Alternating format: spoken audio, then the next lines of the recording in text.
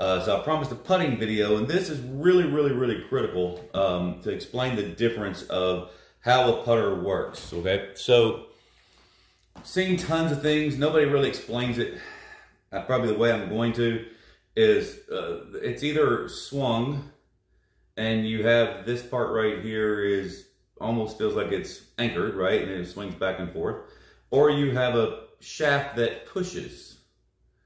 Now, I don't really care, I can obviously putt equal with either style, which one you like, but you can't mix them. This is the problem that I see. So when people swing a putter first, and I'll show you I have the putting mat behind me, as you see. All right, but first is we're gonna get into detail a little bit about how the joints work. So just as in a golf swing, your wrist joint, if you're going to release it, will move just like tossing a ball. And if you'll notice, you'll see the grip in. Now it'll counterbalance, it doesn't stay perfectly still because we're not locking it. If you actually could do this, this would be illegal and easy, right? So that would be the purest way of how you're swinging and throwing and all that. Now, when you put two hands on, you got one joint moving, so that's why this is the easiest thing. But when you put two hands on it, now you have this joint work. So you will have more, you'll have more speed, right? So you have to be careful because it'd be like throwing a ball, but also having a little bit of an accelerator. That's why people you'll see will do the claw, because now that joint doesn't work or move that way. Or you'll see if you even maybe put it underhand here to kind of lock this joint in, but you'll still see that you have some movement here, right? So what I see when I give putting lessons is I see people take the putter back as they're gonna push it through, but what they do is they take it back and then they swing it and release it. So if you're gonna be a releaser, you've got to do it both ways. You can't release and then push, right? There's some people that do that, but that's extremely difficult to do. So you see, I released this joint, but then pushed.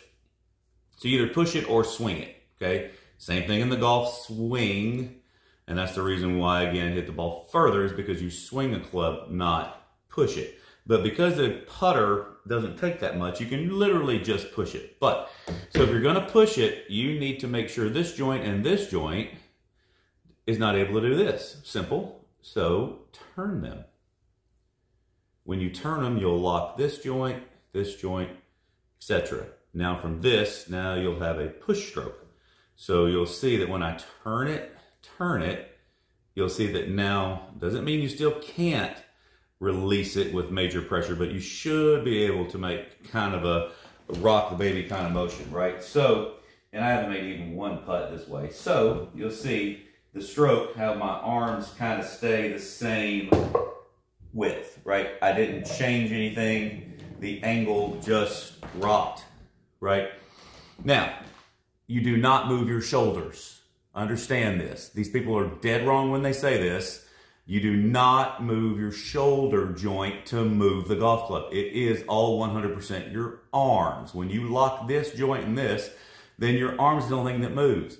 Now, you'd be like, no, Roger, the shoulder moves. Okay, this is what the shoulder does, dude, right? So if you say if you're golf pro or whatever, that tells you take your shoulder and move it, you're really not. You're moving maybe your entire spine, and that's why you get a rocking motion, but I'm not moving my shoulder. I promise you, it's my quadratus laborums on both sides here, lengthening and shortening, lengthening, shortening, lengthening, shortening. Has nothing to do with up here. This is always a secondary mover on anything and everything.